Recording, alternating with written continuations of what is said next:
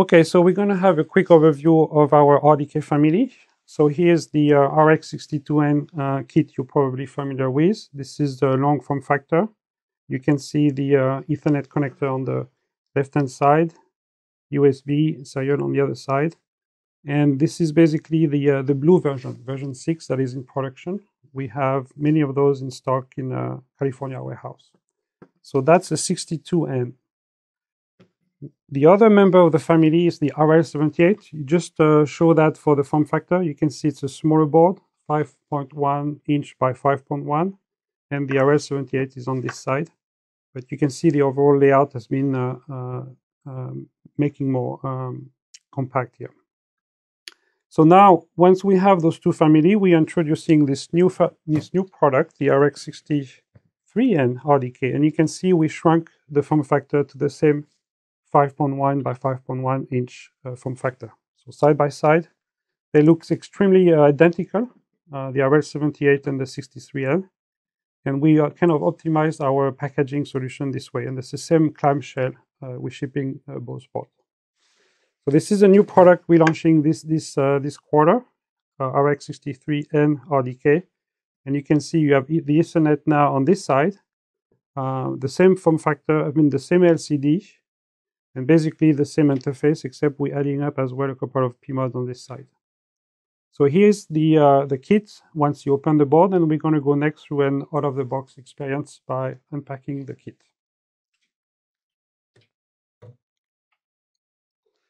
So here's how we ship the kit, is using the same clamshell, the same insert technology as the previous kit. So besides the kits, we are shipping two USB connectors, one for the host function and one for the slave and for the debug. And as part of the kit is that paper insert. We have the board features and list on the back.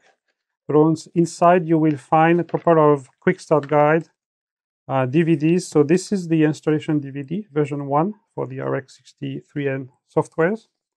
And we are coming up with 4 quick start guide, US letter format folded in half. So the first quick start guide is the non-RTOS version, Renesas only.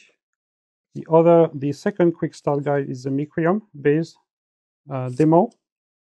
We also package the kit with IR systems, so we have a quick start guide for IR. But what is new in that kit is we actually have a Exosite quick start guide. Would give you 6 simple steps to install and connect your kit to the Exosite portal. So we're going to go in the next few minutes into the demonstration of the out-of-the-box experience and connection to the Exosite portal. It's extremely simple to connect following those quick steps. So that's, in a nutshell, the bill of material and content of the new RX63N RDK.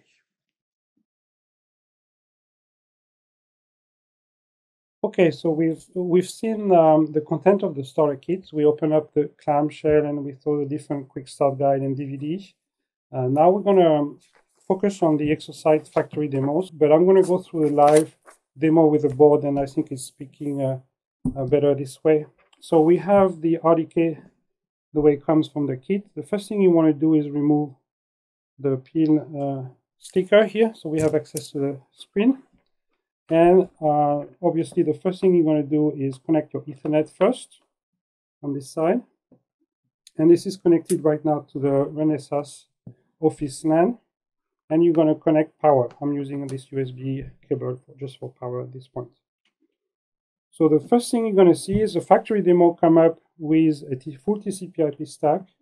We'll enumerate the network, run HDCP client, get access to the network through an IP address, and we'll display this information before booting the Exosite status on the cloud. This demo was provided by Micrium, who provide both the OS and the TCP/IP stack. So you can see the status on this board right now. It says cloud unavailable, just because it's a brand new board that was never registered on the portal. So now we're going to turn our attention to the portal itself. So any browser that you have connected to the internet can access the portal. You will write the portal address, which is renesas.exosite.com, and you will create a login address for your account. So I'm going to just go ahead and use my existing account and show you how we can basically connect to this portal. Okay, so I entered my account. So now I am logged in on the portal as my account. I have access to my dashboard. So you can see there's a couple of windows that comes pre-recorded with your accounts. The first window is getting started. This is the window we use to connect a new board to the cloud. And you have a couple of pre-recorded videos by Exosite that explain through videos, how to control the RDK, how to create events and alerts. So the first thing you want to do is click here to add a new RDK. So the next window comes up with a device setup. So we have up to 4 boards currently supported by the Exosite portal. We have the RX62N RDK, RX63N RDK. We have 62N RDK with the Red Pine Wi-Fi solution, and the RL78 with the Gamespan Wi-Fi solution. So I'm going to go with the first one, which is supporting the RDK over Ethernet. And then you click on Continue once you selected your RDK. The next thing is, obviously each board is unique, will have a unique MAC address, and you need to enter the MAC address from your kit into the portal. So you will find the MAC address right there to the right of the LCD, and each MAC address will start with 4 predefined bytes. So those are 00305508. Each RDK from the RX600 family will carry those 4 bytes. The only thing you need to configure in your kit is the last 2 bytes. So you can see here 2E, B3 are the last 2 bytes, which are unique to your RDK. So now I'm going to go in my window here, select my device MAC address, which is 2E, B3. And I'm going to give a significant name to my device here. Let's say it's a webcast demo RDK. So you can identify which of the target you're talking to, and click on Continue. So once you define the MAC address and the name of your platform, it will show as a successful enrollment to the network and says successfully enabled. And you can see that's a Renesas board, and you can find another support address for the Exosite support team. If you click Quit, at this point, you have a board that should be connected to the network. So it's already active. You can see here I have a list of boards that I used in the past. The last one I just enabled is 2EB3. It's at the top of the list. And you can see the status, it says on. Okay, so that's already connected to the network. And you can check that through your web browser. Another way to check that, if you look at the LCD of the card, it should say, obviously, connected to the cloud. So the cloud status is reported connected. The previous status we had was unavailable. And that's a good indication that you are connected to the cloud. So now you're happy, you have your interface up and running, you have your board up and running, and you need to simply dial to that board. And you can see the resources that you can access to. On this on the right side of the screen, you have 2 parameters you can control. You can ping the watchdog timer, and you can control the LED. So one of the methods to control the LED is through direct interface to that parameter. Just click on that LED control parameter, and you can see the status of that variable. And obviously, this is an integer format. That's actually a binary, 0 or 1. And we're going to demonstrate that by clicking 1 to that value. We're going to turn on the LED. So I'm going to click Update. And while I do that, I will count the seconds to figure out how long it takes to go to the cloud and come back. So I'm going to click here, update, and count up. 0, 1, 2. It's already on. So you can see the command went to the cloud, came back, and was executed very quickly. So I'm going to do this the other way around. I'm going to turn out this LED. I'm going to write 0 to my data value and update this content. 0. You can write direct values to that field and control that LED wheel over the internet. I'll try again. I'm going to update 1. It comes right away. I'm going to write 0 to turn it off. 0, 1, 2, it's off. So basically you see the response time through the cloud. It can take 1, 2, maybe 4, 5 seconds. It depends on the traffic. But by doing those transactions, you're going to the Exosite portal from your PC and you come back to the RDK as well on the internet. So this is a direct method of writing data parameters to the board. I think what is interesting with this portal is you can create a widget. So what is a widget? Is basically a user interface that you can configure on demand through your dashboard here. So you can see I have a dashboard with 3 windows. I'm going to add up another window with a custom defined widget. So the way to configure a widget is very simple with the dashboard. You're going to look at this icon called Add Widget. Click on this one, and then you're going to configure that widget.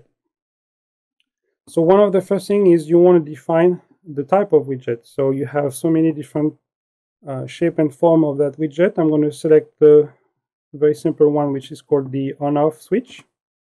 And that's going to be able to create a graphic interface to do that control. And I'm going to say on-off switch for the name of that widget. Continue. So now we're creating that widget, but we need to assign that widget to resources on the board. And the first thing we want to do is basically identify the source of the data variable. And you can see when I click on data source, I have access to several different boards.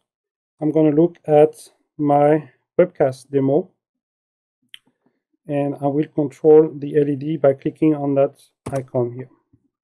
And you can also control the refresh rate, so I'm going to refresh every second.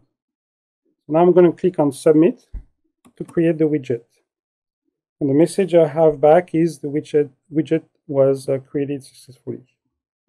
So I'm going to click on quit, and now I can see the update, the status on my dashboard. This new widget is that window, and I created that on-off toggle switch here. So now if I click on this graphic icon, I should be able to control my LED directly through the widget. I'm clicking on, and you can see right away I have my LEDs being updated in almost real time. So I'm going to click on off, the other side of the switch, 0, and you can see right away the LED was turned off. So creating a widget is a very powerful way of creating a user interface, configuring your GUI, adding up more flexibility to the dashboard. And the other interest of that is you can connect several boards. Here I have only one RDK, but you can have multiple RDKs and set up different control windows for each of those RDKs. So you've seen how we create the widget to the dashboard. I can see also that I have several boards connected to my portal. I can define a way to remove boards. For example, I created a board earlier in an earlier test, and I can decide to remove that board. So you have this customer interface called device information, and you can basically add or remove a new board. So I'm going to say, and here the concept of board is a device. We're removing a device from the portal. I'm going to try to remove an earlier RDK, and I have to type confirm in that window to remove that RDK from the portal. So I click delete, and basically it's going to remove the resources attached to that kit. So you can see I removed one RDK. So that's a way of creating multiple target board, all Renesas board at this point to the portal. Now you get to back to the dashboard, and you can also control your widget. You can edit your widget and you can delete. I'm going to show you basically what you can do here. You can change the size of the widget. You can control name, title, refresh rate. I'm going to put 2 seconds. And you can see my widget now. It's a small one. And turn it off, turn it on. So I configured my user interface. And obviously I can also delete the widget when I don't need it anymore. Okay, so this is a quick overview of the out-of-the-box experience with the new RX63N RDK. We've been running the factory demo the way it came from Exosite and Micrium. You didn't have to program anything. It's really an out-of-the-box experience. You can get also more details by looking at the quick start guide. Very nicely done by Exosite. And basically, you are in business to interact with the cloud and play around with its connectivity. Thank you for your attention.